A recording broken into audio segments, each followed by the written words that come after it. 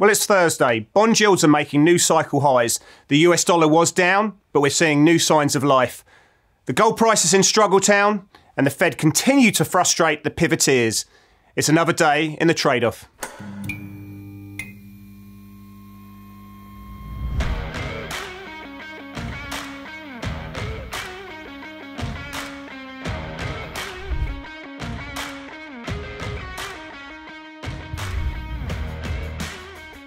Well, hi there. My name's Chris Weston, Head of Research here at Pepperstone, and I'm going to be joined in 2 seconds by Blake Morrow from Forex Analytics. As always, we're navigating, we're dissecting the moves that are going across the financial markets, the big ticket items, the big picture stories which are on everyone's radars at the moment, and the setups that you need to be aware of that are making Blake and I go, Anyway, let's bring to it. Let's bring Blake into the picture. Blake, it's Thursday. We've seen bond yields making new highs. It's had big ramifications. It's all one trade. It's all one trade. Bond yields up, the US dollar up, equities down, gold price down. It's all one trade. Correlations are going closer towards one. And today, I thought I'd rock out my middle-aged man's shirt. So it's kind of rejection of the going into the wrong side of 40. I'm rocking out the middle-aged shirt. So yeah, rejection of that situation. I was gonna say, you know, all you need to do is drive a Corvette and put some fuzzy dice hanging from your windshield rear view mirror, and you'd be good to go. Fuzzy dice, that's a proper 1970s type situation. So yeah, we haven't done those for a while. I think the kids need to bring that one back, I reckon. I think they should. I think they should. You know, the funny thing is, Chris, is I actually have a couple of those shirts with the little stuff on the inside too, and I would say I'm midlife at 50. So yeah, the date night with Mrs. Morrow, you bring out the big guns, and that's right. Shirt untucked, jeans, you got it. Crocodile skin shoes out in. That's right. You know it. You live in large, mate. Live in large. Anyway, look, we've got a lot to talk about. We could be talking about my shirts and Blake's date nights, but let's go into topical thunder and see what's making news. Right, first one, I talked about in the synopsis there, Blake, bond markets. Now, the interesting one is whether we're looking at 2-year treasuries. They've broken out again. Whether you're looking at 10-year rates, trading about Thor 13 at the moment. We can go into the interest rate markets. Yeah, we're continuing to watch what's happening in the terminal rate pricing. It's a chart I'm going to show you later. It's going to be school day when it comes to charts today, because I think there's a couple which we can show you which can help you become better fundamental traders if that's your jam. But we have seen bond yields continue to move higher. The Fed, typically fashion, you're seeing the hawks being hawkish and, pushing back. And, we've seen inflation in Canada, but topside, UK topside, and that's moved yields a little bit higher in this situation. So breakouts coming through, and that's led to higher US dollar, which we can talk about in the next section there as well. But for me, what's really important, Blake, is twofold. The terminal rate pricing. Yeah, are we going to break 5% in terms of expectations of future situations there where the Fed could raise rates? And also what we're seeing in the real rate situation, where if you have a look at 5-year real rates, this is the nominal treasury adjusted for expected inflation over the next 5 years. It's been trading in a 2% to 1.5% range really since late September, and it's looking like it wants to break out to the top side. If we see 5-year real rates breaking above 2%, we're trading 188 at the moment. Yeah, there's no doubt in my mind that the dollar continues to rally, finds form. Dollar yen's up 11 days in a row at the moment, and then the equity market makes a new low at the moment. So everyone's tried to call bond yields lower. They've been struggling. How are you seeing it?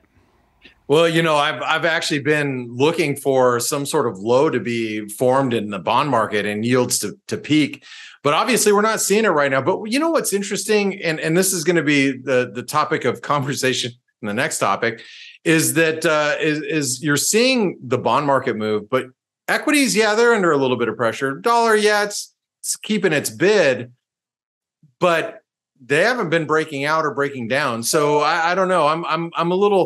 I'm starting to wonder if you're gonna see markets really start to catch up to this move here soon. Do you think do you think you're going to see correlations break down? Because if you go across asset, equities, bonds.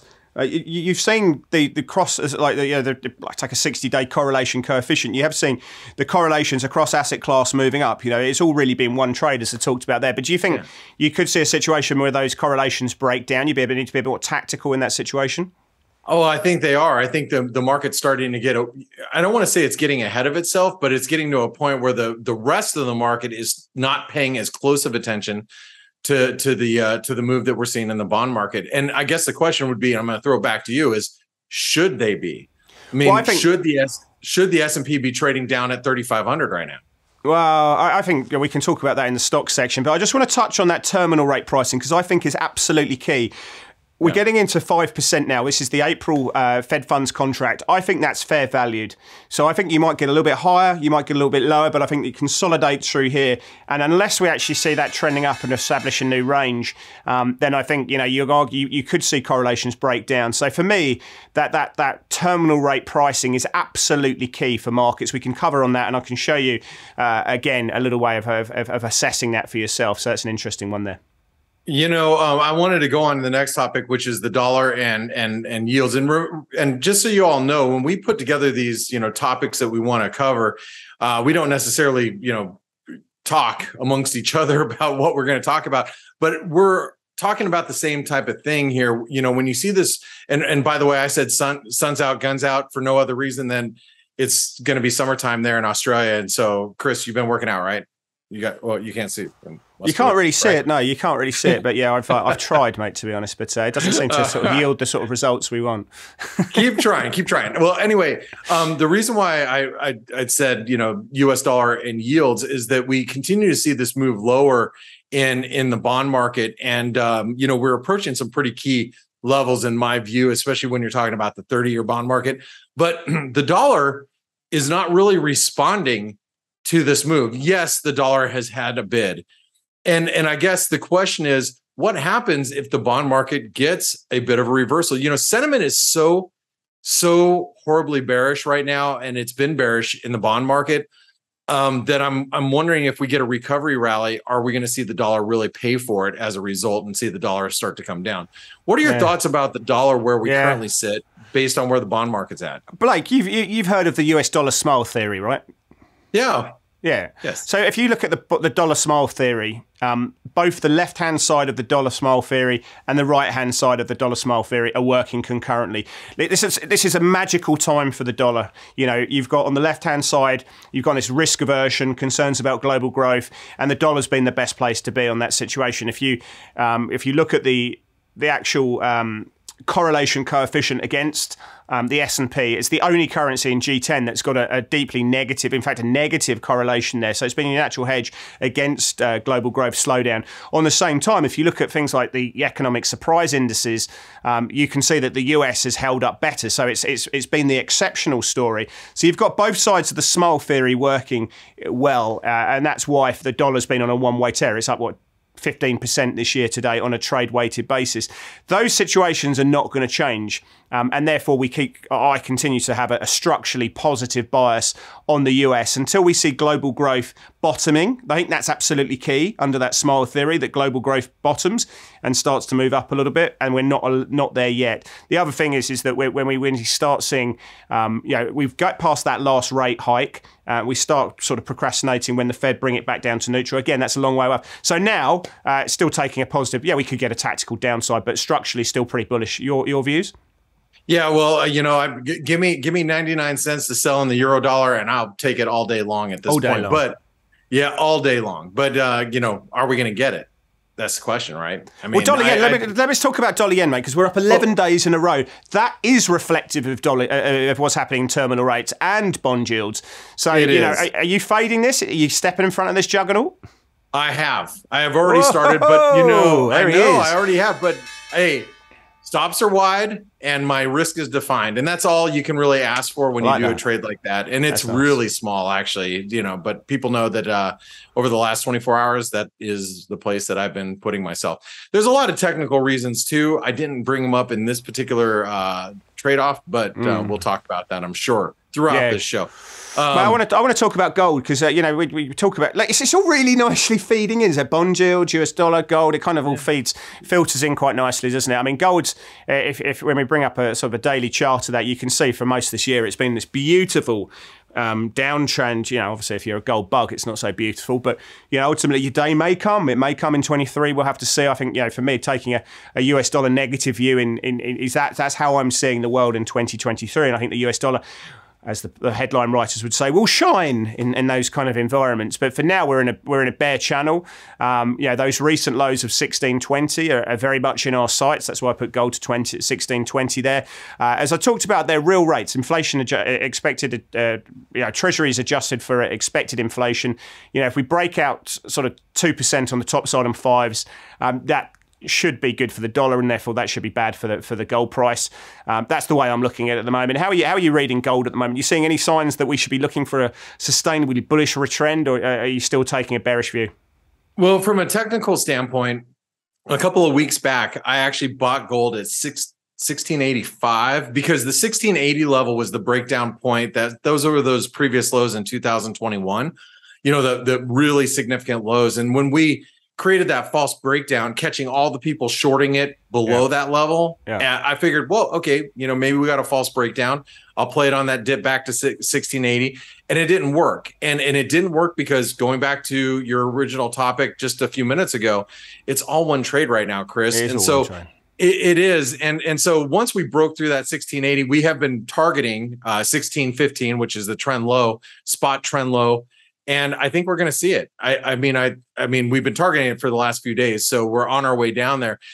Unless you see the dollar really shift gears, or you see the bond market shift gears. I mean, right now the path of least resistance is lower in gold, and until it gets above 1700, it's really hard to play on the long side. Yeah, I think so.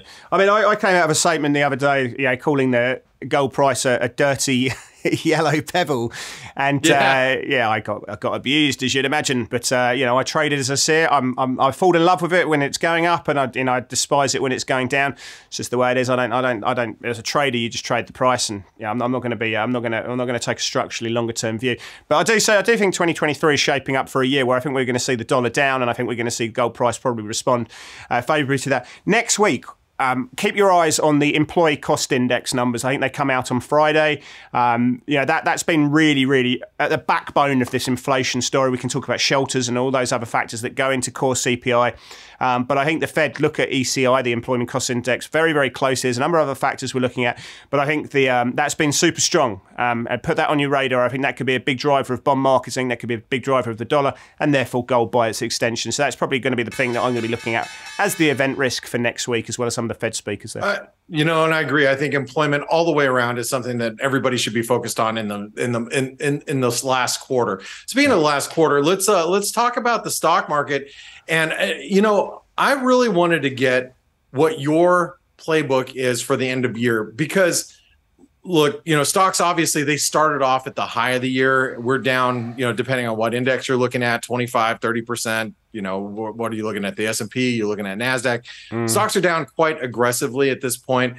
And, with the wrecking ball dollar making its move, what is going to be your playbook? Because I'm going to tell you what my playbook is, my forecast, if you will, into year end is we've talked about. Let me ask you, Blake. Blake, what's your playbook? Okay, well, let me. And then I'm going to throw it back to you, Chris.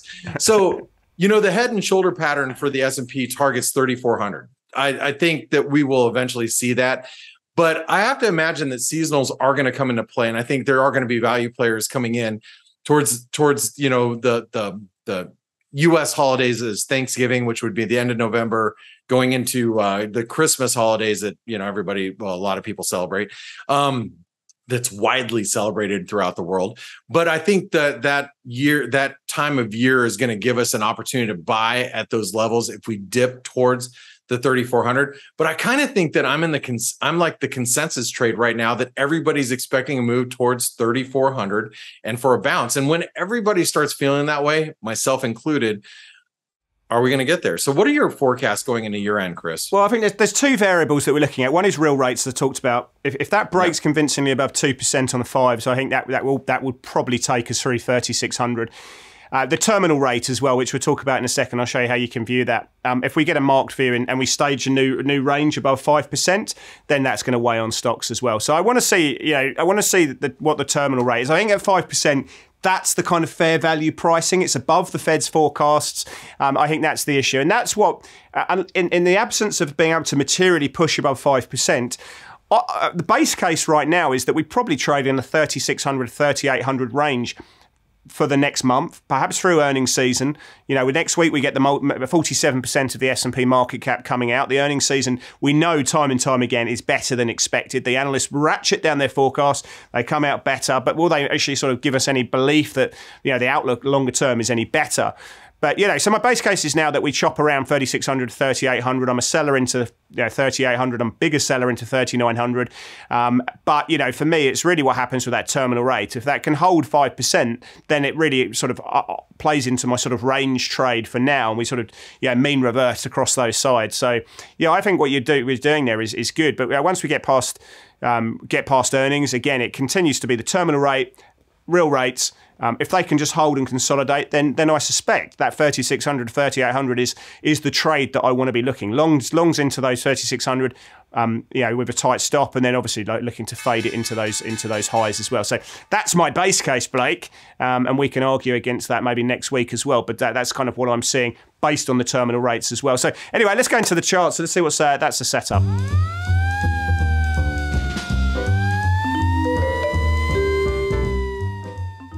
Well, I'm going to have a look at the dollar to start with, and not actually. I'm going to. It's a school day today, Blake. I'm actually going to have a look at something that I was talking to a couple of clients about, and how the way I conceptualize the dollar move. So we talked about this dollar smile.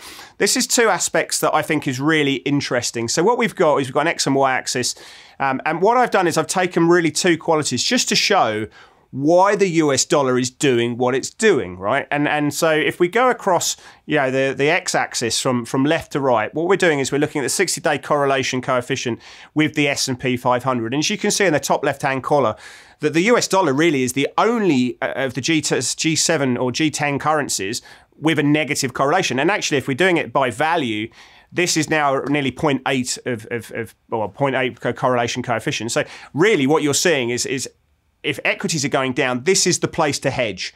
This is the place to hedge your exposure. Bond yields are going up, so you can't use bonds as a hedge against equity drawdown. So the dollar clearly there is if you're looking at correlations, is the place to go. What you're also seeing is I've used 1 month swap rate. So effectively you're getting paid to be in a position if you're buying floating there. So what we've done is we use that because it's a cash-like equivalent. And what you can see in the US is you're getting 3.5% for 1 month's swaps, overnight index swaps. And that sort of competes with the Kiwi and the Canadian dollar. So you're getting paid to play defense, effectively. You're getting that carry, what we call it there. So why is the US dollar? I've just chosen two variables. Why is it doing what it's doing? If the equity market's going down, it's the only thing that's got a strong negative correlation. You get a hedge there, but you get paid to be in the hedge. So this chart, to me, really portrays why the dollar's doing what it's doing. What do you think on that, Blake? I think it's great. I love the breakdown, and I love the fact that it just really shows everybody that there is only one place to be at this moment as stocks are going down. But you also have to think about the flip side of that. If we do get a recovery in equities, there's going to be one place that people are not going to want to be. No, that's right. Let me tell you, if you're a hedge fund right now, what's the number one strategy that you have? If you're looking at thematic strategies, what's the number one strategy that's worked better than anything else in 2022? Carry trade, baby. Volatility adjusted carry trades. Absolutely, 100%. The dollar is one of the best carry trades out there, plus you get the negative. So it plays into my point. That's what it's doing, what it's doing. Yeah, play dollar yen. And why is it at 150? Where was it? It's up 30% in the year, calendar Crazy year, 28%. I mean, there you go. All right, let's talk about the Aussie, because I want to talk about, look, I like the Aussie. You know why I like the Aussie? Well, I'm just going to say technically I like the Aussie because there's a lot of divergence down here, and it looks like we're building a base. A lot of our traders in our community have been looking at this inverted head and shoulder pattern or whatnot. I don't really care what it is. All I know is the RBA meets on Halloween. Do you guys celebrate Halloween in Australia? Not really, mate, to be honest. I think we do because the Americans tell us we probably should. But, well, it might be spooky time if you're for an Aussie bear, because that's actually when the RBA meets is on October 31st, I believe. But anyway, I am looking to be a buyer on the Aussie dollar ahead of the RBA on a break only of 63.60. So if we get a nice daily close above that, I want to be long the Aussie dollar. I think they're going to play a little catch up to the RBA, I think, or the RBNZ. I think that the RBNZ, you know, is kind of showing us the way from a central bank perspective. And the Aussie, the RBA might not be as dovish as the rest of the market believes they should be. So that's my play, but that's my setup. But it is above 63.60. What do you think? You're not like bullish now. You're just waiting for the price action to coax you in and get a bit of momentum into the flow, right? So, correct. I mean, I hate agreeing with you, but yeah, for me, like I wouldn't be touching that until the market showed me that they want to push up, and that would probably coincide with the S&P breaking 3,800, which isn't my base case. So I think for the Aussie to really get a wriggle on there, you know, it's going to be through there. Where I do disagree with you though, and my producer will love that because he wants us to argue, he wants us to hate each other, is the idea about what the RBA are going to do. I think the RBA has absolutely no bearing in this whatsoever. They'll raise by 25 basis points at the next one. There's no doubt that there's no way they're going to raise 50 basis points. So I think, you know, the RBA, unless they say something which is a complete surprise to the street, I think this is just a reflection of global growth and ultimately what equity markets are doing here as well. So for this to make a move higher through that line that you're looking for, you need the S&P to break 3,800. You need to have a better feel on global growth, and then you get your trade. But until that point, I think it chops around. So that's the one we're looking at. Anyway, I want to go back into terminal rates because this, again, unfortunately, I don't have a setup. I know this is a setup, but I'm going to give you something else. What we're looking at terminal rates, I've talked about, I'm banged on about them to the cows come home here, and just the importance that we've got here. What I've done is on TradingView, and you do have to have it on TradingView, is I've used the April contract. I wrote an article about it yesterday. I'm happy to chuck it into the comments field so you can have a quick read about this. But yeah, the Fed funds really, the futures looks at an average move and priced in per month, and it looks ahead. So really, if you're looking at the April Fed funds future contract, you're looking at pricing and expectations for the March meeting from the Fed. Now, what we've done is I've just on the right hand side on that is I've used different contracts, and you can see the logic there, which you can type into your finder at the top left hand column, and basically these prices are against par, so 100, and that works out the yield on these markets, or effectively what the market sees as the Fed raising to by a specific juncture. Now, what we see is April, i.e. the March Fed meeting, is priced at 4.97%. That is where the market is saying we expect the Fed to raise the Fed funds rate by April or March in this case to 4.9%, and you can see that as the black line on the actual chart. And you can see the correlation that I've mapped out against the dollar yen. It's pretty good. You know, it has been recently as well. So are we going to break above 5%? And that's the terminal rate. That's the thing I'm looking at there. So really, if you look at the codes that you've got there, and you can create a watch list on the right hand side of rates, 100 minus ZQJ 2023 gives you effectively what's being priced in and expected by the market by a specific date, and we can use that to find the terminal pricing. If that continues to go up, that's going to push the dollar up and weigh on equity prices. So, Blake, is that something that you look at all? Well, I look at it because you look at it, and I tell you what, Chris, you are taking our not only myself but the rest of the trade-off community to school, and I love it. Thanks for bringing us this information, Chris. It's really invaluable. I'll dump a guide into the comments section for an article I wrote on this yesterday. But you know, whether you're looking at real rates or whether you're looking at what's expected by the market in the future, that's really important. This is how I go about doing it, and it's stuff that you guys you can get hold of as well. You just need to know the logic. That's awesome. And, you know, who needs a Bloomberg terminal when you got Chris Westy right here? That's the benefit of being a Pepperstone client. All right. Hey, I'm going to move along. And you owe me $5. I'm going to move. I'm going to move along. Let's talk about, it's the guppy, Chris. It is the guppy. Now, you may not be giving these guys and gals some setups, but I'm going to give you a setup here. So, no, I'm joking. Hey, look, the pound yen, one of the things that you might not have seen if you're not paying attention to the longer term charts, looking at some weekly charts, we at the 168 level was the 618 golden Fibonacci ratio of the 2015 highs to the lows that was created, however long ago it was, maybe 2 years ago, or 2 or 3 years ago. But anyway, what post Brexit? Okay. Anyway, we're at the 618 retracement. That was key resistance for you can see a couple of spikes earlier this year. We tried to break above it. We tried to tag 170. We reversed and we closed back at 168. This gives us a false breakout to the upside. And I'll tell you what, I think the BOJ is going to be stepping in soon. But more importantly, trust. You can't trust her. And actually, some of the people that I talk to in the UK say that she may not be around within a week's time. So if that's the case, will that weigh on the sterling? I think at least near term. I think so. I'm looking at a false breakout here, and maybe even a push back towards the low 160s. What do you think about this? I like it a lot. This is kind of remember back in day, we talked about the Russell and that had that failed breakout. It has kind of screaming situations of resemblance there. Obviously, different fundamentals, wildly different fundamentals. But yeah, we love false breakouts. You know, market tries to do something, the bears smack it back down, get back inside that range. You filthy pound, they say. And that's kind of where we are. But yeah, I tried to make a new high. The momentum guys, the trend followers were looking at this going, is he ready to start trending? It hasn't done. It's got back inside the range. I think the pounds, it's benefited really nicely from a rollback of fiscal, from trust. It's probably why she's going to have to go. And I get she's her days are numbered, and I think that will weigh on the pound. But I think this is. I like this short as well. I think you've obviously got a well-defined short stop on this. Plus, you get the extra kicker that if the Bank of Japan go, obviously the yen strengthens and you get that kicker as well. So you're not going in there hoping that the Bank of Japan intervene, but you know that if they do, you're going to be on the right side of that trade. So that's really nice to be on as well. So love your work there. Why do I need to bring setups when Blake's bringing you the quality that you need there? Anyway, let's go into the play of the day. Let's see what's going on in town.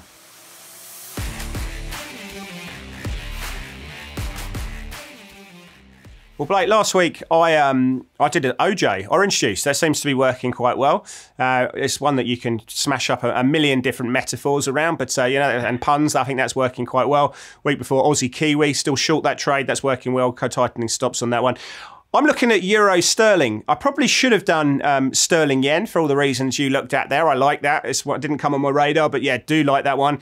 Similar sort of logic to what you're seeing with the Aussie. I want to wait for a move back above 87.29, and I want to take the momentum. Why? We've got the ECB next week. They'll raise 75 basis points in the price. Will they talk up the idea of quantitative tightening? We'll have to look at what happens there. But if they can ring fence the BTP and Bund spread while they're doing it and talk up quantitative tightening, the euro should rally in that situation. We can take the other side of the equation, the pound. Don't like it. We know that there's political issues like there is nowhere else in the world at the moment. But the UK Parliament is as dysfunctional as we've ever seen it. Truss will have to go at some stage. The question is when. We also know that inflation looks like it's peaked. I know we had a read last night taking a quite negative view on the pound. It's hard to be really liking the euro. This is why I want to wait for it to just move a little bit higher through that resistance level, catch that move, and obviously look to close the trade if we do see a close below the rising up trend there. So I'm waiting for the buyers to come back in, push it up into the ECB next week, also taking a negative view on the pound. I still probably prefer your sterling yen trade, to be fair, but this is one that's on the radar. Well, I like it, Chris. And you know what about the OJ trade? Where's your gloves? Did you leave your gloves around somewhere? Just checking. All right. Hey, the next trade I want to bring up, or my play of the day, is going to be the EURMXN. This is a trend follower's dream. You've got, Mexican peso, which is talk about a great carry. Carrying the Mexican peso, selling the euro. I know, you're on the long side of the euro, looking at the euro sterling. We should just go short sterling mex then, shouldn't we, really? We probably should. That might not be a bad trade. Even though my broker being in the US and being in the US, I have to use a US broker, unfortunately. I can't trade the euro mex, but I actually trade it synthetically through, the euro dollar and then the dollar mex. But playing the Mexican peso long right into this trend, as long as risk stays stable and we don't see us break down aggressively in the equity markets, you just want to play this channel to the downside. It's been one that's paid and it continues to pay, Chris, and the risk is very well defined. So EURMXN, that's my short du jour and play of the day. Just playing in that channel. I really like it. And you've got that 50-day. Was that 50-day moving average, the yellow line that we've seen there? Using that is obviously a really nice trend filter. Like we're seeing in euro dollar, the 50 days working as a beautiful trend filter all the way down. Like you're seeing conversely on the dollar index, you're seeing it. Yeah, that's really everyone's just basically selling into the 50-day. It's just defining that trend as a primary trend filter for those trend followers out there. So that's an interesting one to watch out. Anyway, we've covered an awful lot of ground, as we always do. Hit the like button. I keep saying it week in, week out. You always do, and we really appreciate it. Leave your comments in there. I'm going to chuck that article in about the Fed funds future and using that to get terminal pricing. It's really, really important for the dollar. Leave a comment about how you're seeing the world, how you're seeing that equity call, and we'll see you back next week for more of the trade-off.